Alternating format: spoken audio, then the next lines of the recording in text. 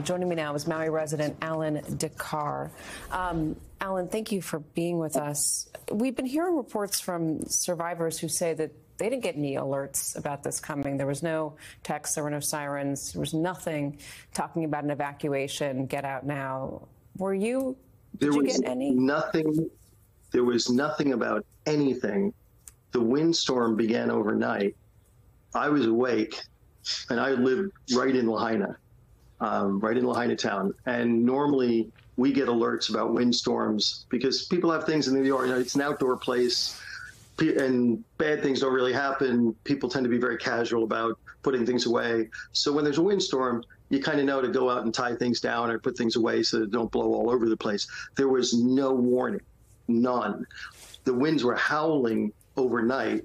And I even checked at about 4 in the morning because I was surprised that I had missed a weather advisory, and there was still no advisory, and the winds outside my house were gusting like crazy. I went outside right after the power went out about 4:30 in the morning, and I could barely stand up in my driveway because the gusts were so strong. And my house is right in, and right now you're showing video that I took when I was trying to get back to my gallery right as I was evacuating. My house is just a few blocks from there. And then the police never came by to warn us. I saw smoke in the early afternoon very close by, but I thought it was a brush fire. I wasn't that concerned, figured we'll pay attention to it. And if it's becoming serious, usually the police would come around and let people know that they might want to evacuate. But my thing is, I don't like when people evacuate out of panic, because if there are people who need to be evacuated, let them get out first. Mm-hmm. And there was nobody ever came. And what do you think that is? I finally evacuated when I found out one of my houses was on, because I have 3 houses in the same neighborhood, and I found out one of them was on fire. Why do you think there was no warning? How can you explain that? The weirdest thing is the weather, the fact that there was no weather warning, because that's where it would have started. And they usually warn people. We get weather advisories all the time, and it's a perfect day. So, usually if there's any chance there's going to be any foul weather, because that's a bad event, right? Because especially in Lahaina, the weather is usually perfect. So that's why when I checked at 4 in the morning and it still said clear, I was like trees are breaking. So I don't understand how that happened, because even when it's really nice, it'll usually say there's wind, and you're like, there's no wind. Or it'll say chance of rain, and it's perfectly clear and sunny. So that's the one thing that, I've never seen a situation where they underwarned. And because there's no warning, see, even if they had said there was a small chance, people here love to panic because bad things don't happen. So people go check on elderly people in advance, and they tell people, go check on the people who might not be so mobile. Make sure that you know where they are, and if anything happens, that go get them. There was none of that. And then on top of that, what made this so horrific is that usually if we have fires, they're brush fires out in the fields. And the fire department is very good about keeping the fires from jumping to the residential areas. That's their job, and they're good at it. These fires started right on the buildings because it was power lines coming down like crazy because of those winds. So there was no time. As soon as the fire started, there were people in danger, and I gather, happened in a lot of places very quickly. And then on top of that, the fire department was already dealing with this massive fire in Kula on the other side of the island, so they already had resources pulled away. Alan, what's so striking about these images that we're watching, including the ones that you shot, is that we don't normally see stuff from this vantage point. We usually, by the time it gets this bad, people are gone. Usually by the time that there are flames engulfing entire buildings in an entire town, it's been evacuated by this point. That's what makes this even more surprising. And as you're laying out that even when there's wind, you usually get a notice, and you didn't get it in this scenario.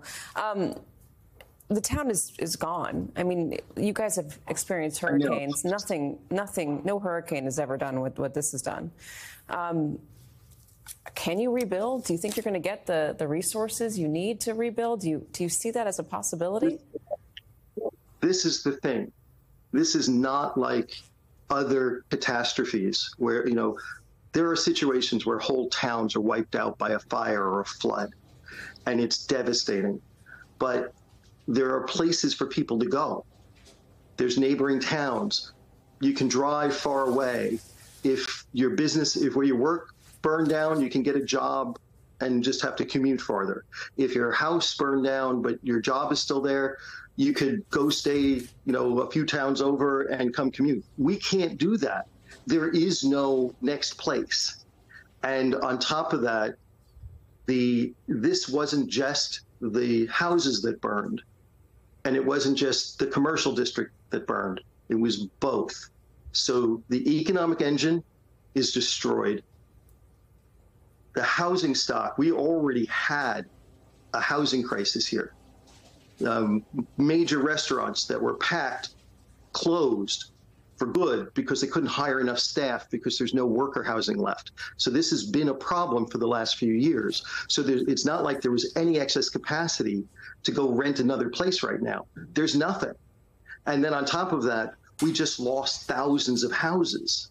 And so one of my things is we got to figure this part out because, for instance, a lot of construction workers just lost their house. Yeah. So when we figure out how we're going to make it so that permits can be expedited in a reasonable way, even once people can start rebuilding, how are we going to have the workers? Because there already weren't enough construction workers.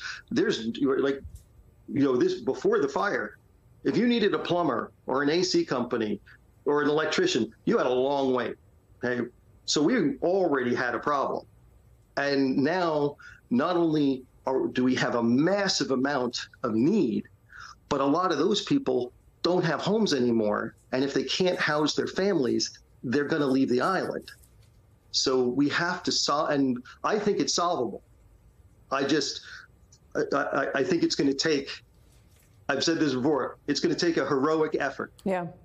And my hope is that the governor and the county government, the mayor, the council get together and put egos aside.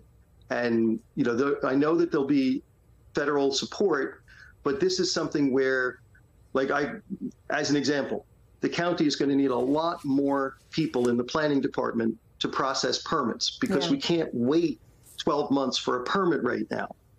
And they're going to need an awful lot more inspectors because that's always been a backlog too. And they're going to need them quickly so that you can get the inspections and get things built properly and get people back in houses quickly. And my thing is they shouldn't cut corners. I'm not saying ignore the rules or, lower your safety standards, but they just have to not nitpick. You're saying expedite, get things done and get them done quickly. They have to. Everybody has to understand what the goal is. Yeah. And right now, because it's so many agencies, and it's someone's going to have to from the top. That's why I'm hoping the governor's office really takes the lead, or the mayor's office. But because the state's going to have to provide a lot of resources.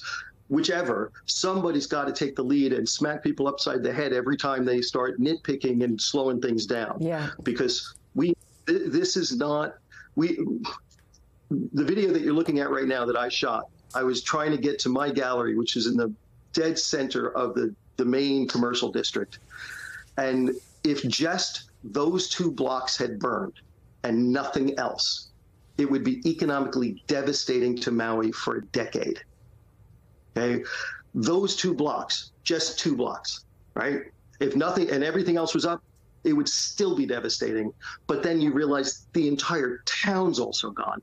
So how do you have the people around that you can even try to do this? And, everybody wants to help. And it's wonderful that people want to help. We're going to need it, but we're going to need it for a long time. And the things that we're going to need are things like more people in the planning department, resources. Right now, crazy thing, I have 3 houses. They're all gone. Yeah. And I have all of my employees are safe. I didn't find out that the last of my tenants was alive until yesterday when a news report showed him in a shelter. He was one of the people who had to jump in the ocean. He got battered against the rocks, wounded, pulled out by a rescuer, sent over to a rescue vehicle, but he also lost his shoes in the ocean. He badly burned his feet, so they had to throw him back in the ocean. Gosh. And wait until they could get people to carry him across the parking lot and put him in a vehicle to take him to the hospital. And he doesn't have a phone. He still doesn't have a phone. And it amazes me that no one has gone to the phone companies and said, all right, we're going to give you some names and phone numbers. We need temporary SIM cards, and just give them a phone with a SIM card for the moment. You know, I don't understand why that's not happening. It's it's a little thing, but boy, would it make it easy. What you're saying is you need a whole lot of not just people doing the work, but a whole lot of paper pushers behind the scenes getting things started. Alan, problem solvers. Yeah, problem solvers.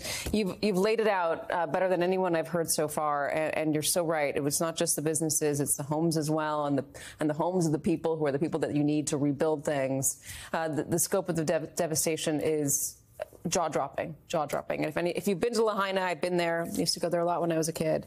That 2 block that you're talking about, I mean, it was the economic driver. It was where all the tourists went. I remember Cheeseburger in Paradise was our favorite place to go eat.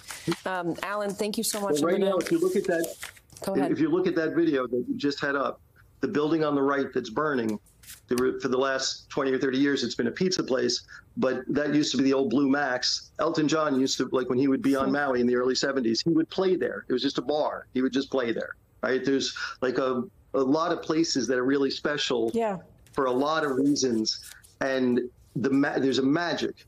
And my biggest fear is that if people don't understand that this isn't a situation where you just start building again, there's a fabric of this community that's special. And I got to tell you, the fabric is burned, but it's still there. Even people, a lot of people have nothing left, but most people are determined to stay. The problem is, right now we're all couch surfing. So that can't go on forever. We got to solve the short-term housing crisis, which I think is solvable because we got resorts and we got all those Airbnbs that didn't burn. And we got to figure out a way to make it so that the people who now have no place to live can at least stay someplace for 6 months while we start rebuilding. Alan, you're right. And if we don't do that, we're going to lose the community.